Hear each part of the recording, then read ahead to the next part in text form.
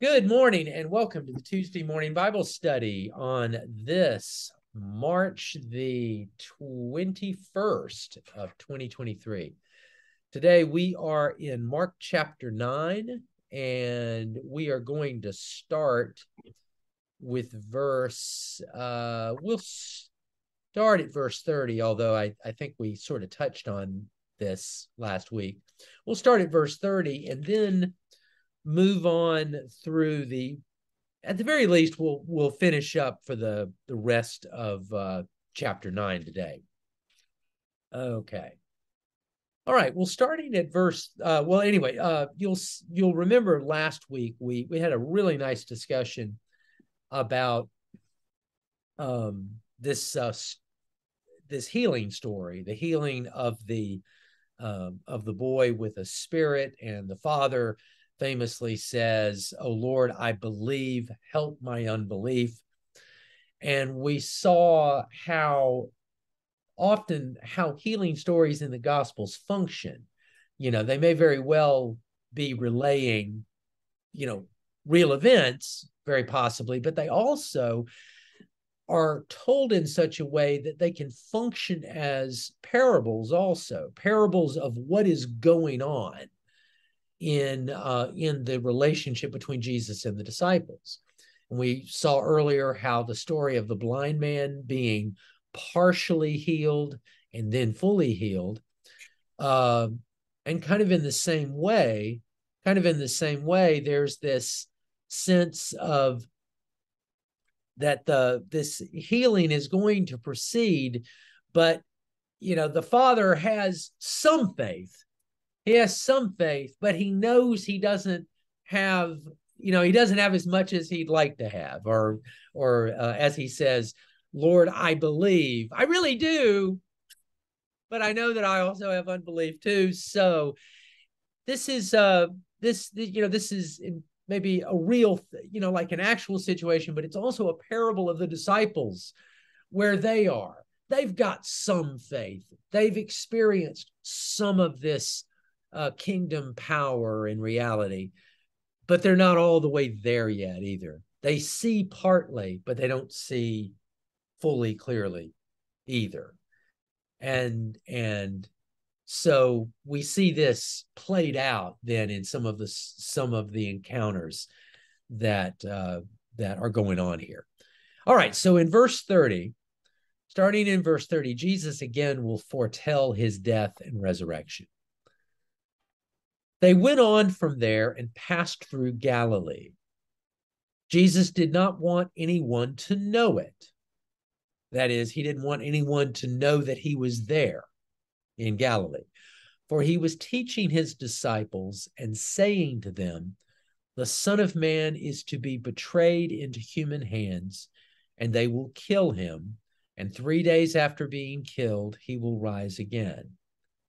But they did not understand what he was saying and were afraid to ask him.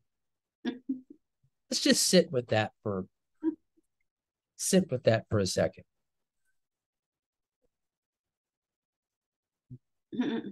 Love the honesty of they were afraid to ask him. I don't understand this. Yeah.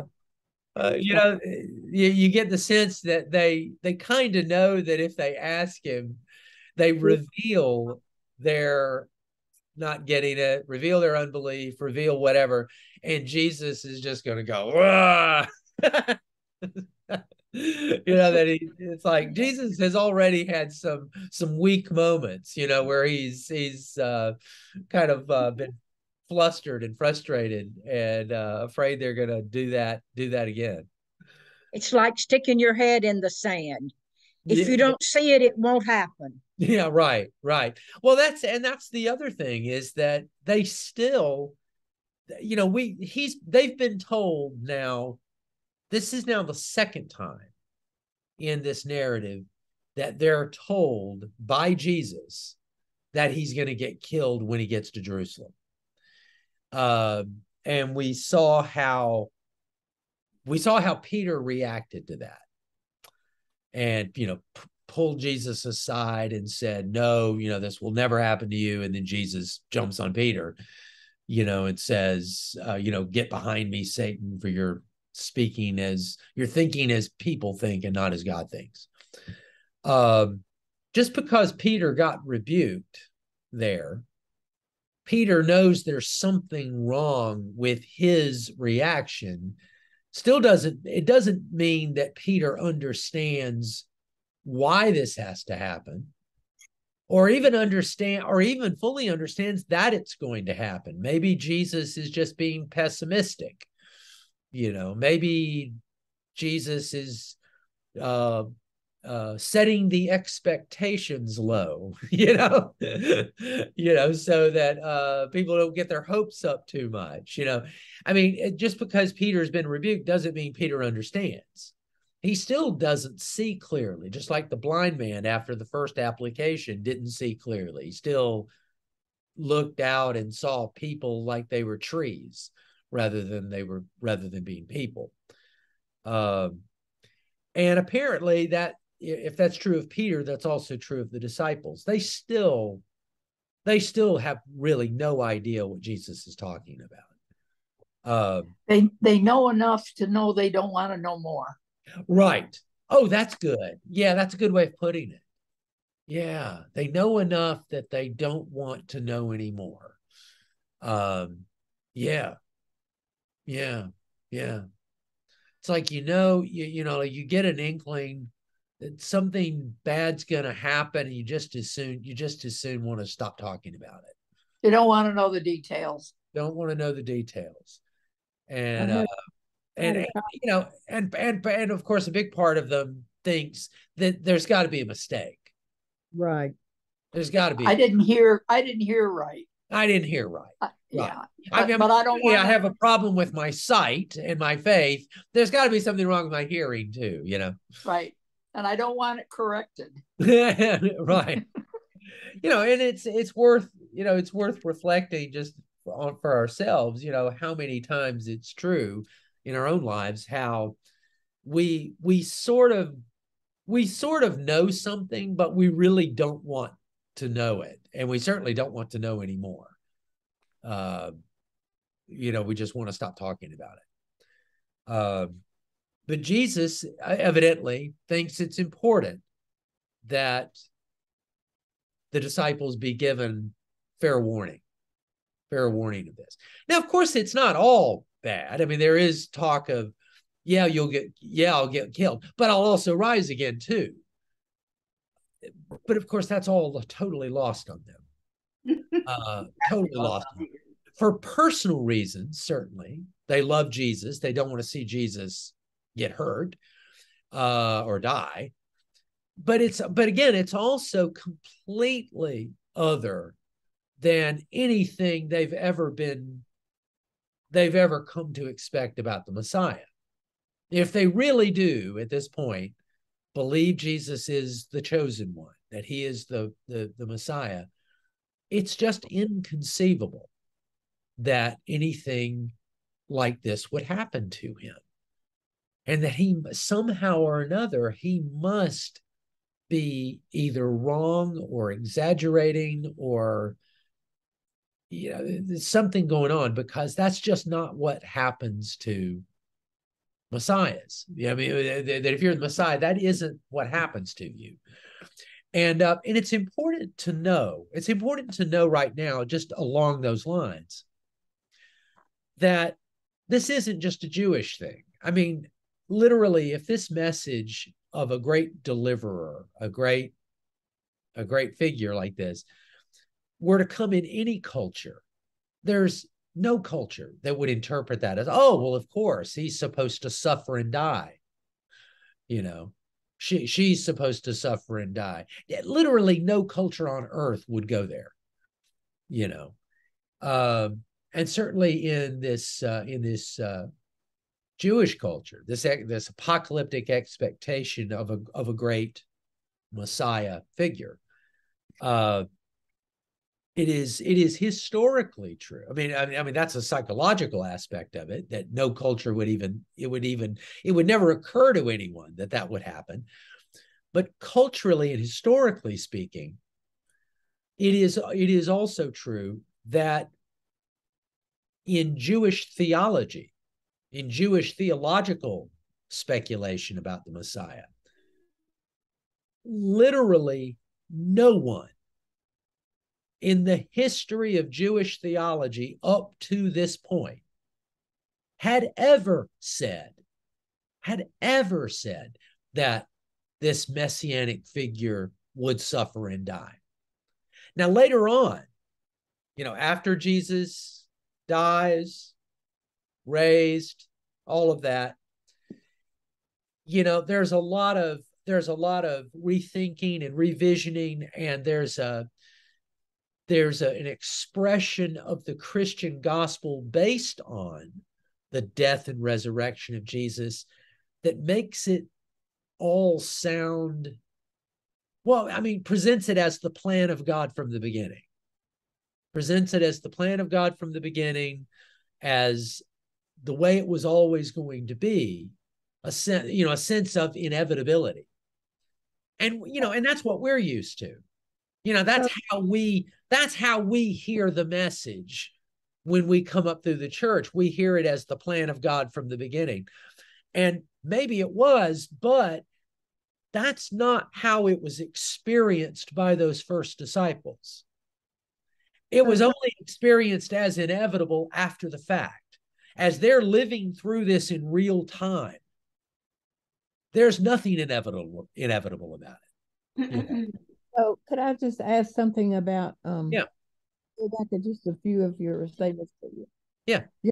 Are those fertility and vegetation myths preceding Jesus, which do indicate that the king must die? The story of Jesus, of course, has been by Fraser and others in the Golden Bough, related to those patterns of thinking that preceded in the Middle East. Absolutely. All after the fact, though. It's all after the fact. It's when you're a disciple and you're confronted with this, what in the moment feels like an inexplicable tragedy. And then, not everybody experienced it this way, but some people in the early Christian movement clearly experienced something that they interpreted in the form of resurrection. I mean, whatever exactly they saw, whatever exactly they experienced it as resurrection, as vindication of everything Jesus said and did. But it's only after that it ever occurs to anyone that there might have been something inevitable about it. Those very scriptures that later Christians would apply to the dying and rising Messiah, this Isaiah 53, the suffering servant of Isaiah 52 and 53. This is the significance of what I said before about Jewish theology. Literally, no one in Jewish history, from the time that scripture, Isaiah 53, was first written down sometime in the mid-6th century BC, for 550 years, literally no one interpreted that passage as foretelling a dying and rising Messiah. Literally no one, including the early Christians, and never interpreted that way until after Jesus's death and resurrection.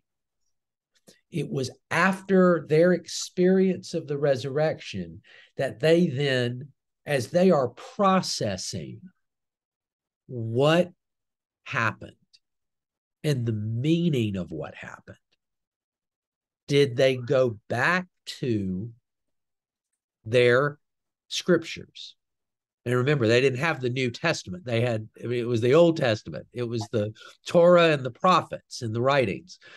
They go back to their Old Testament scriptures. And it is in light of their experience of Jesus that they go back and they see things that they didn't see before, because their experience made it possible for them to see things that they didn't see before. Remember the story of the Emmaus story in Luke.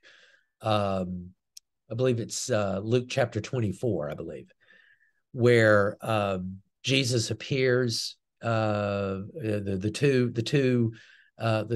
disciples are walking back to Emmaus from Jerusalem, and they encounter this person they don't recognize, and they get into this conversation, and they're expressing their despair about how this Jesus, who was mighty in word and deed before the people, we had thought he was the one who would be the one to redeem Israel, but he was crucified. And now we're hearing these weird reports, that, some among our group say that they've seen him alive, but we don't know what to make of it and all this.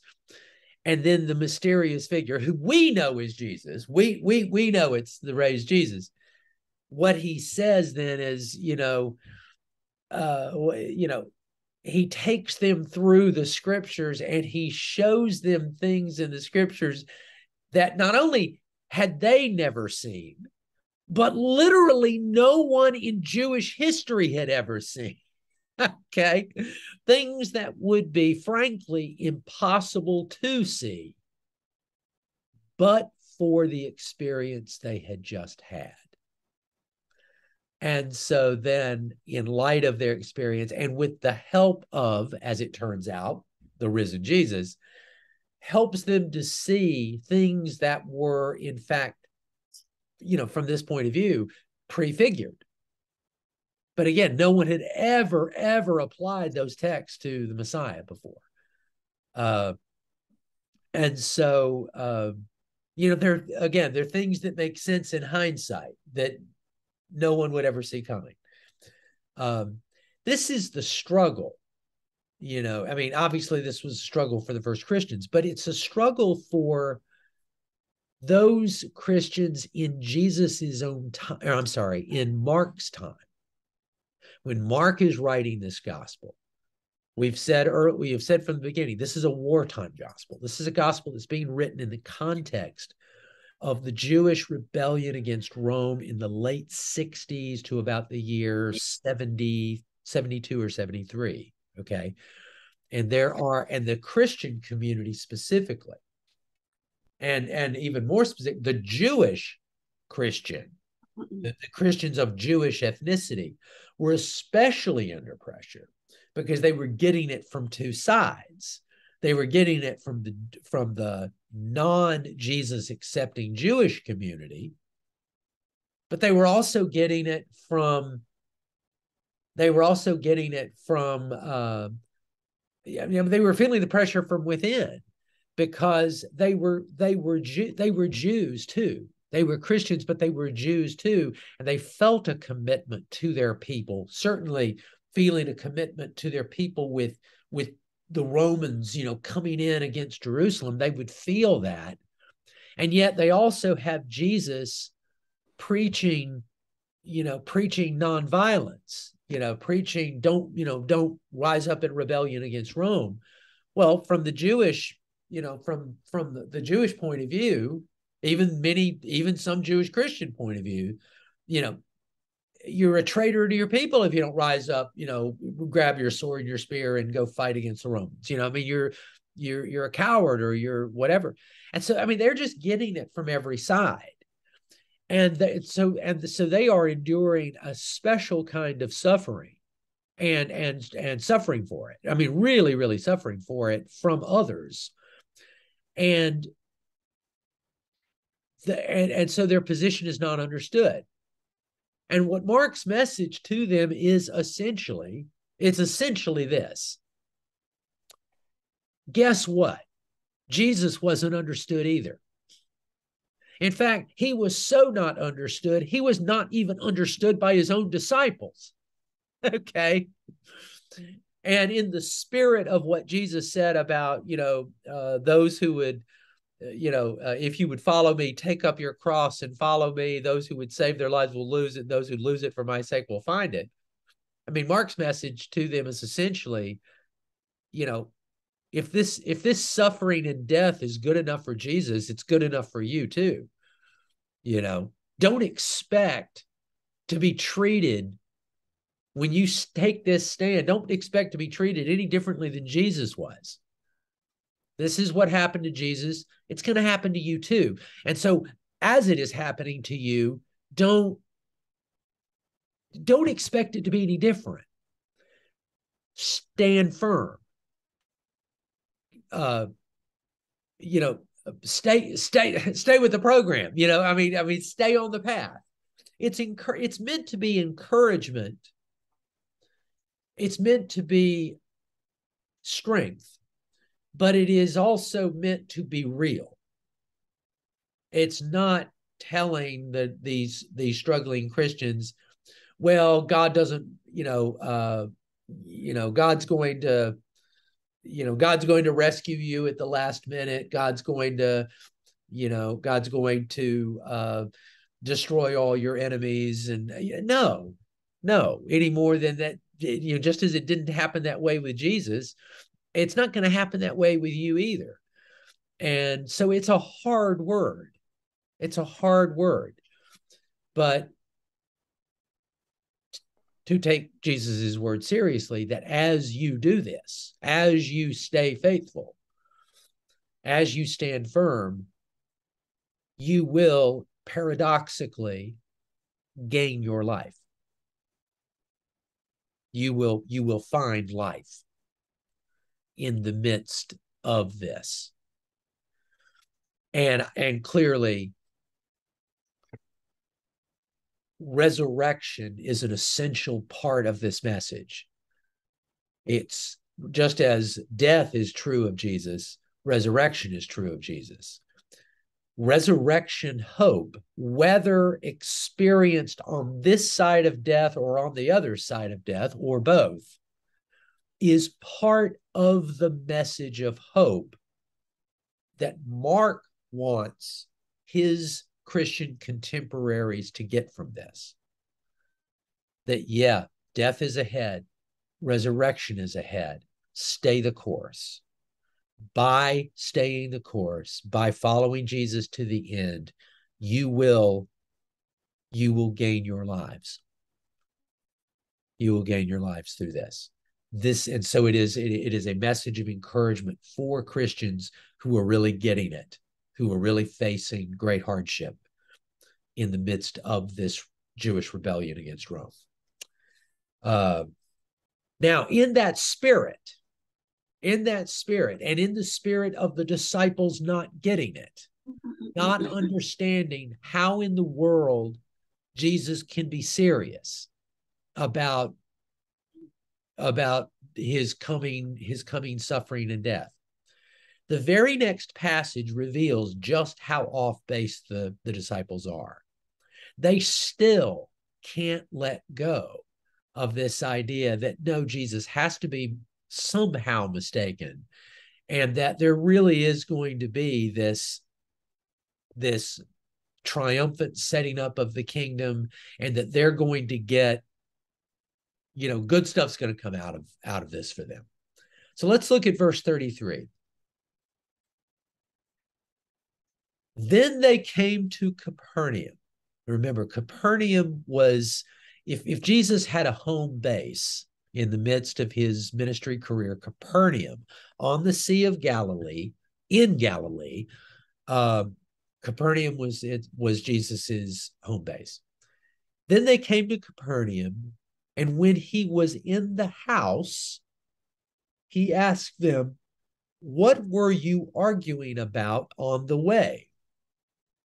But they were silent, for on the way they had argued with one another as to who was the greatest. I mean, they were silent with one another because they know in their own minds, they either know it's wrong, that they shouldn't have been arguing a lot about that, or they don't fully know that it's wrong, but they know Jesus will think it's wrong. They know Jesus will jump on them for even having this discussion. Okay. So what were you arguing about on the way? But they were silent, for on the way they had argued with one another who was the greatest. He sat down, called the 12 together, and said to them, whoever wants to be first must be last of all and servant of all. Then he took a little child and put it among them, and taking it in his arms, he said to them, whoever welcomes one such child in my name welcomes me. And whoever welcomes me welcomes not me, but the one who sent me. Okay.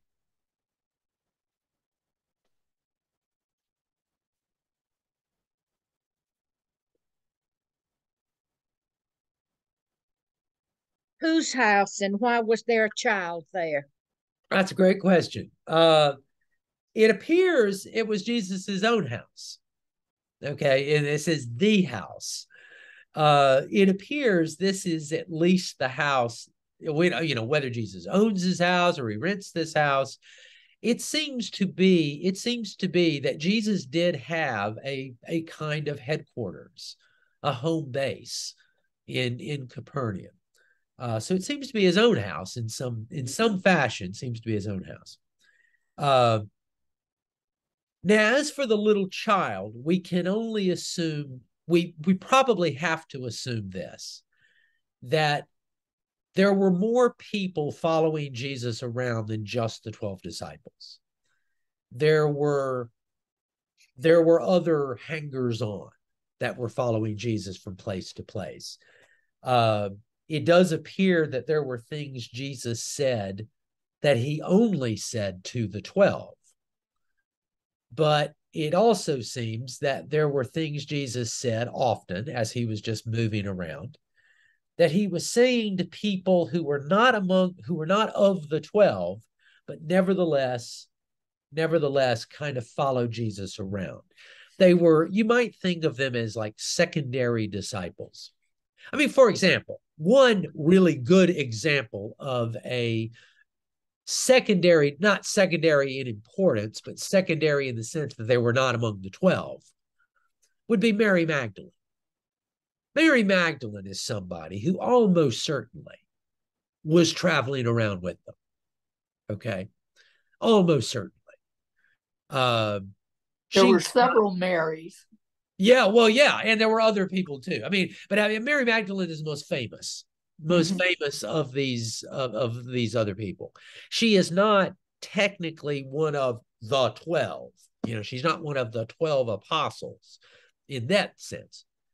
But her importance as a follower of Jesus is, unquestioned. There's even evidence, considerable evidence, that Mary Magdalene, I mean, far from the picture of her being supposedly being a prostitute or something like that who had turned to Jesus, and I'll say more about that in a second, that it is likely that Mary Magdalene was one of the chief financial supporters of Jesus.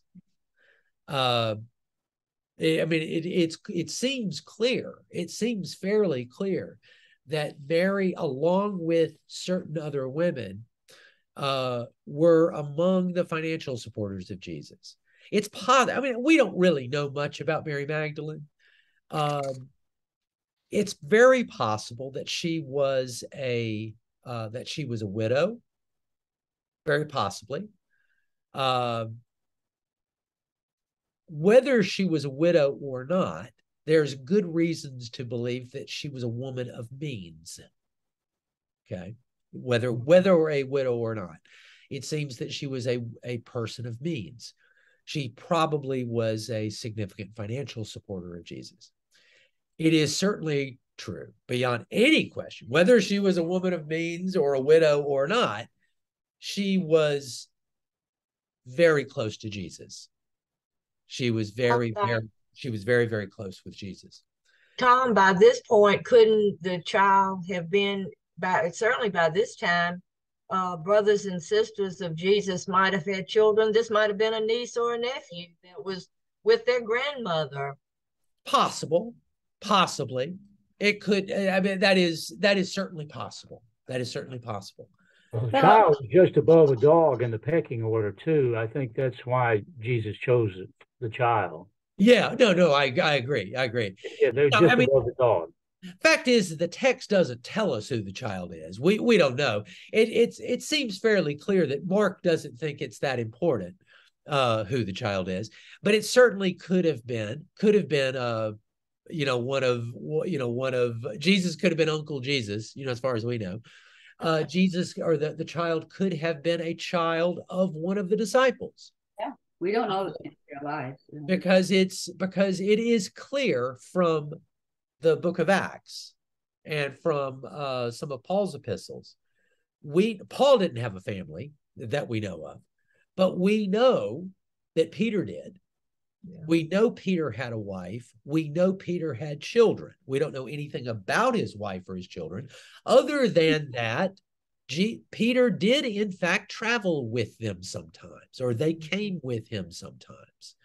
Sometimes we get the impression that when people left and, they went and followed Jesus and, left their poor wife and kids back at home, to fend for themselves. Of course, that's not true. That's not what happened. That's not what Jesus asked people to do.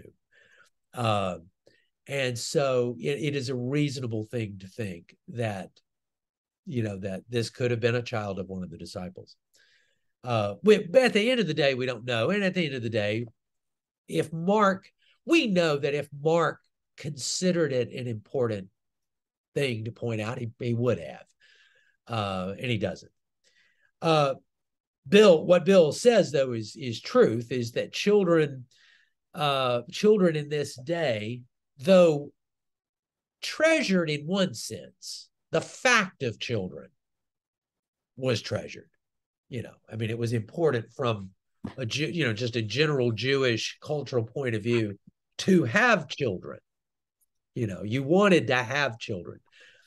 Children on an individual one-by-one basis did not have very high standing.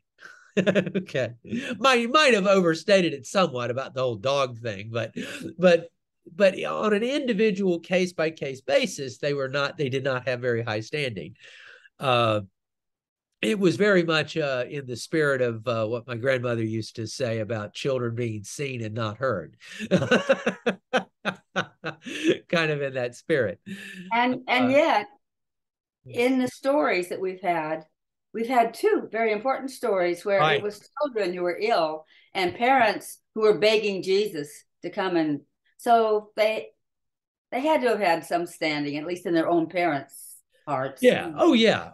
No, absolutely. Well, they were also an asset for working. They were. And that's the fact of children. White farmers in the 19th century have 12 children, so they could work in the fields. Yeah, no, it's certainly the fact of children is important because you, from the standpoint of work, but also the standpoint of caring for widows in their old age. That from a Jewish cultural point of view, to be a widow. To be a widow and to not have children to look after you, from a Jewish cultural point of view, at this time, that was considered just a terrible fate. That was considered. How hard was it for a widow to be a woman of means then? Wasn't that very difficult, very unlikely that a widow was a woman of means? Well, it would have something to do with who she's Her the husband. widow of. Who she's the widow of. I mean, if she's the widow of just another peasant, then no, she's almost entirely dependent on her children, which again goes to why children were valued. One of the reasons they're valued. But it is also entirely possible that Mary was the widow of someone of a man of means who left her with some property. At the end of the day, we don't know. We don't know for sure. If he had sons, that property would go to the sons, probably. She would participate, though. She'd be cared for by the estate, by her family. It's entirely possible that Mary Magdalene herself might have been a widow, well cared for, didn't have any children of her own that we know of. Could be that she was the sole beneficiary of her husband's estate. We don't. I mean, at the end of the day, we don't know. She could have been privately of means, without having been married. We don't know. We do know she was very close. She very likely would have been with Jesus and the others, virtually all the time. And so let me say one more thing. Let me say it doesn't have anything to do with the text, but let me say this about the common picture of her as a prostitute. That is a longstanding Christian tradition that has no basis whatsoever in the scriptural text. Okay, it's a church tradition that dates back to approximately the 6th century AD. Okay, it is not something that arose early. In the church fathers, in the writings of the church fathers, there is no negative mention of Mary Magdalene at all. Mary Magdalene is never portrayed as a former prostitute at all. It appears that the idea that she had been a prostitute arose in a sermon given by a pope, Gregory. Pope Gregory, in the 6th century AD, in the 500 AD. And he gave a sermon in which he was preaching on Luke chapter 8, where a woman comes into where Jesus is and falls at Jesus's feet, and she's clearly a woman of the night, and she washes Jesus's feet with her hair, and then she's forgiven. She's forgiven by Jesus, and sent on her way. And what the Pope did in this particular sermon is he linked that woman. She is unnamed in Luke chapter 8. But he links her to a mention of Mary Magdalene at the end of chapter 7 in Luke, where a list of women is given of women who were significant in Jesus's ministry, with the suggestion that they supported him. And this is where we get the idea that Mary may have been a woman of means. The significant fact there at the end of Luke chapter 7 is that of the women listed, Mary is the only one listed who is not listed with a man. In other words, woman A, the wife of blank, woman B, the wife of blank, and Mary Magdalene. Okay. She is not listed with a husband. She is not listed as having had a husband. Now, it could have said Mary Magdalene, the widow of. It doesn't say that either. It just lists her by herself. What the Pope did is he took that to mean that this single woman in Luke, at the end of Luke 7, Mary Magdalene, is the unnamed woman of Luke 8, who is said to be a prostitute. And he links the two. Now, I'm not normally one to defend a pope here. What the pope was trying to do, what he meant to do, this is unintended consequences. What he was trying to do. Okay, let's just name this. Okay, first of all, this was a bad exegetical decision. There's no reason to link 7 and 8 in this way. Okay, there's no reason to do it. What he was trying to do was he was trying to say that Jesus can change anybody's life. Jesus can take a person, no matter how disreputable their past. Jesus can take them, forgive them, and set them free from their former sins and give them a new life.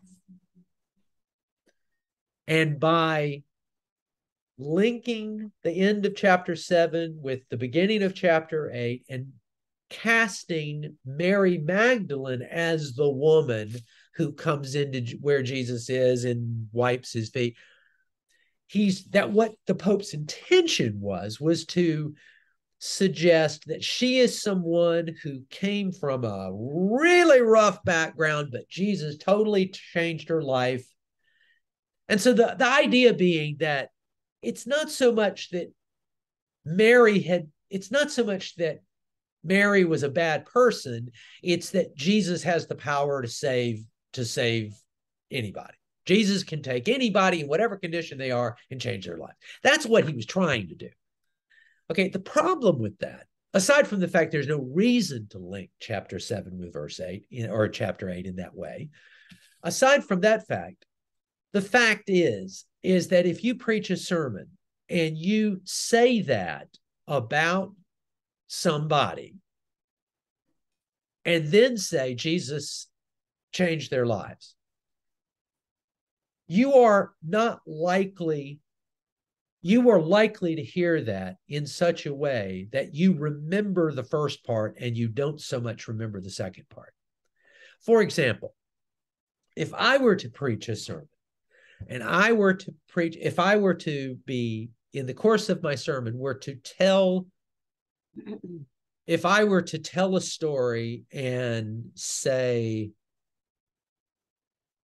I'll just say, I were to tell a story and I were to tell about how I used to be strung out on cocaine.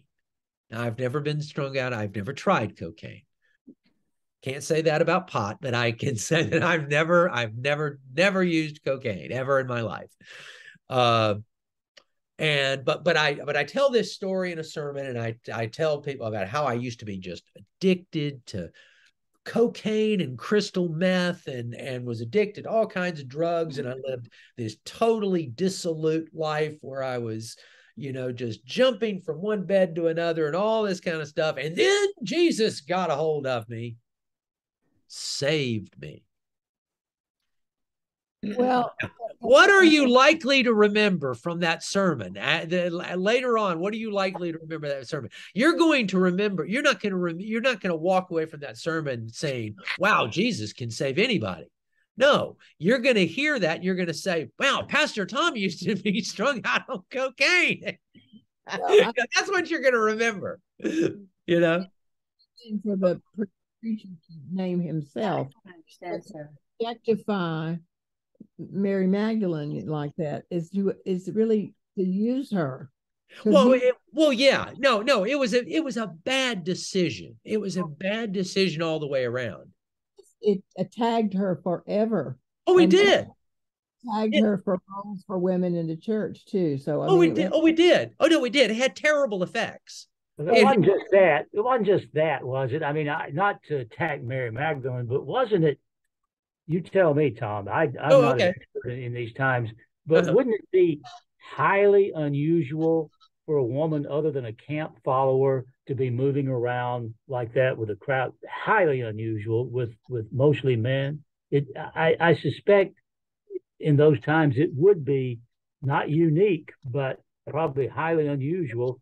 So I for that reason, people might think she was a camp follower. Well, perhaps, but in the whole thing about Jesus was unusual. I mean, just the whole thing. The whole thing was unusual. I mean, the very fact that Jesus is going from place to place and he's got a big following of anybody, who are following him from place to place. I mean, that already is unusual.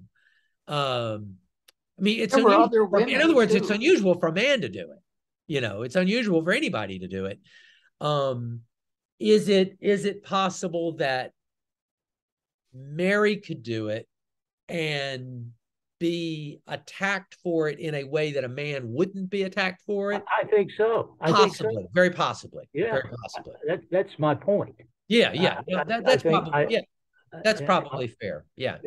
But the thing is, but here's the thing. Here's the thing: is that there's no evidence from first century or second century Jewish writing or Christian writing to suggest that Mary was understood that way then. Okay.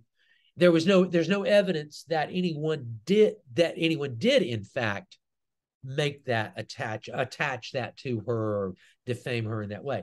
The fact is that the early church fathers, from the first, the apostolic fathers all the way through, to the 5th century, there's never a negative mention of Mary Magdalene. She is consistently lifted up by the church fathers as a wonderful human being and an admirable figure who did great things. I mean, there's no whiff of negativity about her until this Pope Gregory sermon in the 500s. And then thereafter, this idea that she was a prostitute gets attached to her, and it sticks. And I think it gets played out. Yeah. In defense of Bill's point, I think we have become to think that of groupies that follow musical groups and things. Sure. We think the groupies are loose women that are up for anything there. So, right. The real groupies. I'm not talking about fans, Right. The ones that travel to everything and do that. And that's what we have learned to think. So it's easy for us to think that about Mary Magdalene. Since she's the only one, she's the groupie. Right. Now, of course, it goes without saying too that as they say, it takes two to tango. That even if that's true, even if it's true that that some of the women following along are loose, it follows that there's some male people who are loose too. There's. Oh yeah. I mean, in other words, it's not just a female thing, but it is true. It is true that men and women are not treated equally in this. But wasn't she considered one of the leaders of the church? She was certainly considered later on. Yeah, I mean, something I read said she was kind of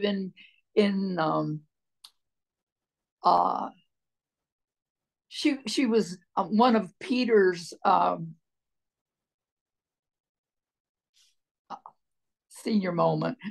Oh, okay. She was a kind of this. Bleh. Okay, she was certainly highly honored. There were early Christians, sometimes took things in different directions, and there were some early Christians that had higher views of women in leadership than she was a competitor other Christians with Peter at one point. There were some Christians who took Mary Magdalene's role in the early church differently than other Christians did. And sometimes that did play out in terms of, you know, how certain Christians versus the way other Christians viewed women in leadership. There were clearly Christian groups that were very negative on women being leaders in churches. There were other churches that had the very opposite view. Mm-hmm. It may go without saying that those churches that had a much more positive view of women in leadership also developed stories, you know, told stories in which Mary Magdalene has a more visible role in those stories. Mm-hmm. You know, what the role actually was is hard to say because we don't really know. Yes, and she had a prominent role in the whole picture. Yeah, and what that entailed, but she wasn't the only one. There were other women that were there too. Oh yeah. Financial. At the end of Luke 7, mm-hmm. 7, there were other women listed there too, but they were shielded from Pope Gregory's misinterpretation by the fact that they were properly married. Yeah. Yeah, Sarah. You do have to remember that this was just the beginning of the church's put down of women. Oh yeah. I mean, really not. Yeah, I read. You said something about Peter having a wife and family, and I just thought, you know, here's Peter, the Bishop of Rome, who becomes the Bishop of Rome, and the church advocates celibacy for people who are bishops and priests and so forth. I mean, it's so ironic that the church's attitude toward women has been ghastly since at least it's just terrible. Now I will say that the celibacy for priests is something that didn't happen for several hundred years after the time of the apostles. That was a lot later. But it is ironic, given that about what we know about Peter. That women as being unclean and so forth, and or human beings not allowed close to the altar, not allowed even to read for centuries. Right. Right. And that, you know, and that's something that in the earliest days of the church, that was not as big of a problem. There was some carryover anti-woman patriarchal bias from the Jewish religion and from the pagan world as well. It got worse though as we moved out a little bit from the time of Jesus. It got worse, and Saint Augustine in the 5th century didn't help. Institutional church, the institutional church developed, spread, and became incredibly powerful and stringent, and its attitude toward women. This is part of my work on Flannery O'Connor, so I've done some reading on this, and it just makes my blood boil as you. Absolutely. Well, let me, I know we only have just a few more minutes, and I'm glad we've been talking about what we have been talking about, but I do want to say something about the verses 33 through 37, just as a kind of a follow-up to the theme that was brought up of the disciples arguing with themselves about who's the greatest. They know that Jesus is going to jump on them if they say that. It's forced out of them by Jesus. It is interesting to me that Jesus doesn't, when he finds out that that's what they've been arguing about, that he doesn't actually jump on them. What he does is he takes a child, whoever the child is, he takes the child, that doesn't have, high social standing or whatever. In other words, a child who by the world standards is not great. and he takes the child and he basically lifts up the child. Now, this is Mark's version of what is going to be expressed in Matthew and Luke later, and expanded a little bit. And in either Matthew or Luke, Jesus is going to say, or it's going to present Jesus as saying that whoever would enter the kingdom of heaven has to enter like a child. Okay, Mark doesn't relay that part of that. It's a more limited, it's a shorter version of the same thing. But the fact that the child is in the story at all is meant to be a rebuke to the entire line of thought that the disciples are on. This is, if any of you by now have listened to my sermon from last Sunday, in which I talk about the nature of the Bible and what the power that the Bible has to shape the way we ask questions and how we look at the world. This is actually a really, although this doesn't come so much in the form of actually it does form in the form of a question. Jesus asks a question. Mm-hmm. Jesus asked the question, what were you arguing about on the way? There's good reason to believe Jesus is like a good lawyer here. A lawyer, they say that a good lawyer never asks a question that he or she doesn't know the answer to. Okay. A lawyer only asks a question that they know the answer to. Jesus knows the answer to the question. He knows what they've been arguing about. But he asks the question so as to set up a teachable moment. He knows that the disciples are asking a question of their own. Who's the greatest? Who among us is the greatest? And rather than simply answering the question, well, Peter, you're the greatest. Or none of you are the greatest. You are all equally stupid. You're all equally useless, or something. He doesn't answer the question. What he does is he provides a teaching moment in which the disciples can slowly come to see that their question itself is wrong, that they are literally asking the wrong question. They are literally asking the wrong question, and that they need to have their consciousness shift. In a way, they need to repent in the Greek sense of repentance. They need to have a shift in perspective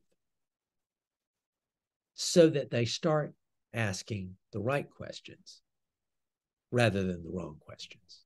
The wrong question is who among us is the greatest? That's the wrong question. And so this is a good example of this. And so Jesus uses the child as a visible rebuke to them, a teachable moment in which they can slowly come to see that they're on the wrong path, and they need to shift the way they're looking at this and get on the right path. Just out of interest, has anybody listened to that sermon? You did? Okay. I'm not saying you must listen to the sermon. I'm just saying that if you do listen to it, you'll see how this passage is a really nice example of the point that I was making in that sermon, specifically applied to Jesus, where so much of the inspiration of the scripture is not so much in the firm answers that it gives us, the firm propositional truth, as much as Scripture is a principal means by which the Spirit works on us and shifts our perspective over a lifetime, shifts our perspective constantly. to look at something, to look at life, to look at our circumstances in different ways, such that we're moving more faithfully in discipleship than not. All right. It is 11:08. This is probably a good time to knock off for today. We are going to start back up. We are going to start back up, and I was looking actually at the wrong thing. We are going to start back up at verse 38 next week. Okay. We're going to start back up at verse 38 and presumably finish chapter 9 next week. All right. Anyway. Okay. Well, we'll go ahead and leave. I know Bill had to go ahead and leave, but we will go ahead and pray, and then we will be on our way. Let's just real quick, Sarah, we of course will continue to pray for you, and certainly Sarah, if there's anything that I can do, anything I can do, or any of us can do, to all so much help so you. Far, so good. Good. And of course, Lois, we're continuing to pray for Bill, and to pray for you as you help Bill with his therapy and all other such. Pray for patience. Patience. Patience for me. Yeah. Indeed. For you or for Bill? For me. Both, I'm sure. But yeah, patience. Okay. And yeah. Okay. All right. Well, let's close with her. And of course, we continue to pray for those in Ukraine and for peace in the world in general. And my sister Carol is doing very well, so you probably don't have to pray for her anymore. At least for now, she's doing good. We'll throw in a good word for her. That's why she's doing good. And also, and also for Sandy Hudson. Oh, okay. The shoulder has collapsed, the one that she had repaired. Oh, really? Oh my gosh. Hey, when did that happen? A week ago, and she can't lift her arm. She's going, they're going to do something about it, but somehow inside it didn't heal. That's about all I understand about her medical situation. Okay. I'm glad that Sandy, I mean, Lois is too, but I'm glad that Sandy is in my Ollie class right now. Yeah. She's around, but she just can't move her arm. Yeah, I think maybe she mentioned it last week. Yeah. All right. Okay. Well, let's pray, and then we'll be on our way. All right. Lord, we give you thanks for this day and for this opportunity to gather as we do every week. We are most appreciative for the way your Spirit works in and through our very incomplete and human attempts to understand this ancient text, this ancient word. But we thank you for the way that you do work with us and through us as we wrestle with it, and you teach us through it. You bring your living and active word to us still today. Lord, we thank you for the way that you shift our perspective and you help us to see things in new lights, and how you challenge our questions themselves in such a way that we learn to ask the right questions. Lord, we lift up to you those whom we have named, who are struggling with anything in their lives.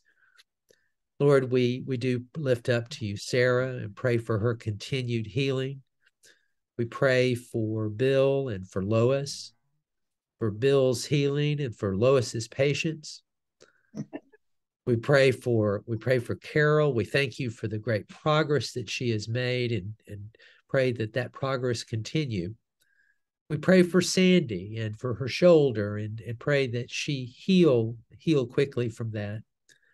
Lord, we also pray for all the troubles of the world, and we pray for peace in the world, and especially in Ukraine, and pray that the Ukrainians will soon greet days of peace with justice.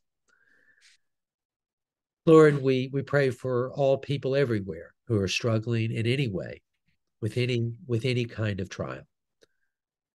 Lord, we now lift up all these things to you in the strong name of Jesus Christ our Lord. Amen.